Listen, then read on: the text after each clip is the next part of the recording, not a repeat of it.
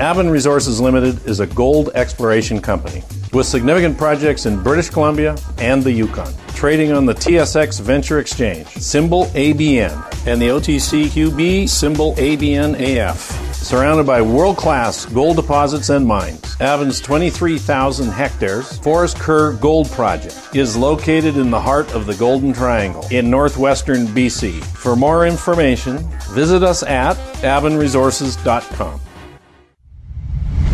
You're listening to HowStreet.com radio, available online at TalkDigitalNetwork.com. Welcome to HowStreet.com radio, the online source for market opinions. Here is Jim Goddard. My guest is Mike Swanson, editor of WallStreetWindow.com. Welcome back to the show, Mike, and happy July 4th. Oh, thank you. Yeah, it's been a fascinating first half of the year. And as we enter July, we're going into the second half. What kind of lessons have we learned, and how could they help us in the future? Well, we've seen all sorts of news events. It seems like every week something crazy is happening, and things are changing faster than in most of our lifetimes. I mean, we've had this virus situation. The economy not only shut down, but rapidly shrink. The stock market crashed in March. The S&P 500 fell over 30%. And then we've had a big rally. But one thing I think people should really realize, because it's hard to, and that is the U.S. economy, and economies all over the world for that matter, are going through a historic contraction in a very short amount of time. The Federal Reserve is estimating that U.S. GDP is going to shrink over 30% in the first half of this year. And that's a calamity, and it's a shocking number, but I don't think we're able in our own lives to really see it. Because most people, if they're not feeling that sort of pain that would match a 30% decline in the real economy.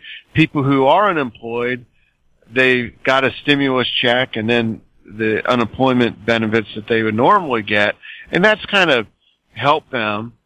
Businesses are getting bailouts and stimuluses to keep them alive, so to speak.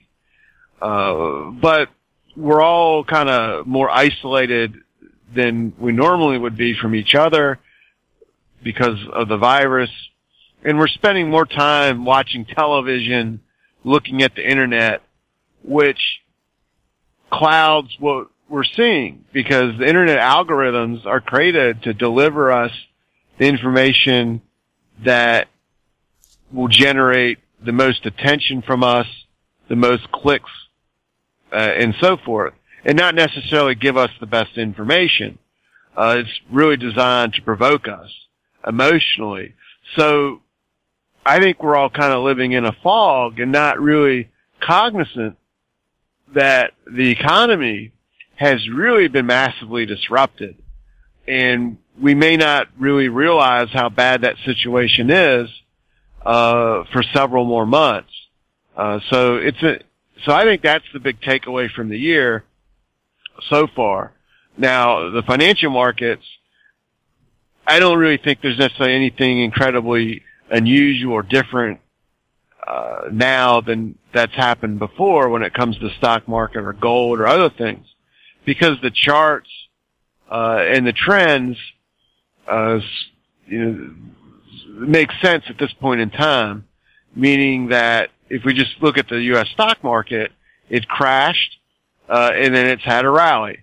Well, when any market moves down that quickly and bounces back up that quickly, typically what you would expect is for it to then do nothing for at least several weeks, if not several months, just drift before it establishes a move that can last more than simply a day or two.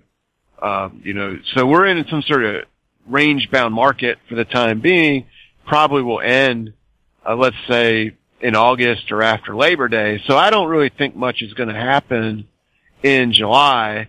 And it doesn't really matter what the news is. If the news is more cases are happening, more hospitalizations, more signs that the economic bounce that we've had for the past 8 weeks is petering out, I don't think the stock market will care. And if somehow there's good news, I don't think it'll care much either. So I think that's where we basically are, in some sort of limbo when it comes to the stock market for this moment. We'll have more with Mike Swanson right after this.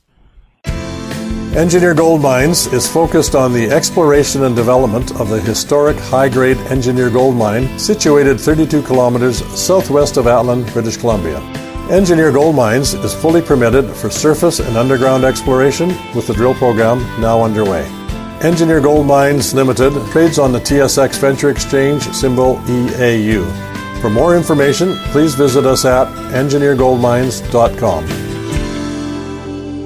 Cypress Development Corp. is developing a world-class lithium resource in the heart of Clayton Valley, Nevada. The size of the resource makes the Clayton Valley project a premier asset with the potential to impact the future of lithium supply. Cypress Development Corp. trades on the TSX Venture Exchange, symbol CYP, the OTCQB, symbol CYDVF, and on Frankfurt, symbol C1Z1. For more information, please visit our website, cypressdevelopmentcorp.com. Welcome back. We're speaking with Mike Swanson. Mike, what do you expect to happen with oil? Well, I think oil is sort of stuck with the stock market, so to speak, in that both are really tied to the economy. And oil crashed in April. I mean, it was absolutely incredible. The price of oil in the futures market, it went negative for a very short period of time. Very bizarre. But it happened, and then we bounced back up tremendously. So it's now trading just under $40 a barrel. Again, when you see such extreme volatility in a short amount of time, a swing massively down followed by a bounce back up, typically what you can expect is for volatility to shrink and that market to drift. And I think that's where we are with oil. I don't expect oil to really have much more meaningful upside from here, and it's likely to just simply float around this level going into the fall, and then maybe we'll go back down to below $30 or something. But for now, I think we're stuck around 40, and I'm not looking for much to happen with the price of oil. We'll have more with Mike Swanson right after this. Media recognition from Bloomberg, Reuters, recycling trade publications, patented process for 100% recovery of critical metals, including cobalt, lithium, nickel, manganese, aluminum. American Manganese is focused on recycling lithium-ion batteries for electric vehicles. American Manganese trades on the TSX Venture, AMY, the US, AMYZF, and Frankfurt 2AM. For more information, visit AmericanManganeseInc.com or phone me, Larry Ray, at 778-574-4444. Don't miss out. Stay informed. Receive the HowStreet.com weekly recap with thought-provoking podcasts, radio, and articles delivered to your inbox. Sign up for the HowStreet.com weekly recap on our homepage at HowStreet.com. Welcome back. We're speaking with Mike Swanson. What's going on with gold? Well, I think gold is actually the biggest bright spot in all the financial markets.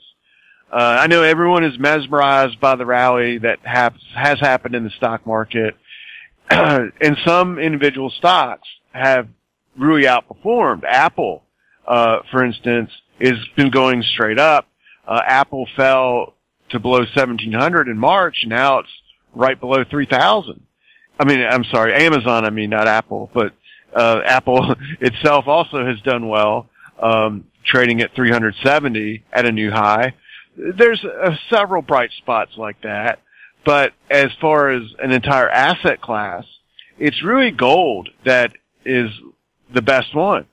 Gold has been outperforming the stock market now since October 2018, and when the stock market crashed in March, gold didn't fall but about 15%, half as much as the stock market dropped.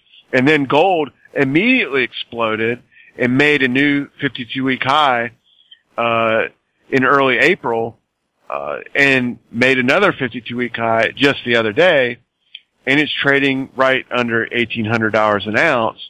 And the all-time high for gold isn't even $100 higher from where it is now.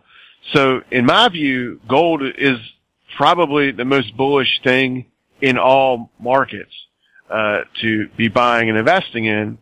And so I think it's a great thing to buy just to make money going forward here.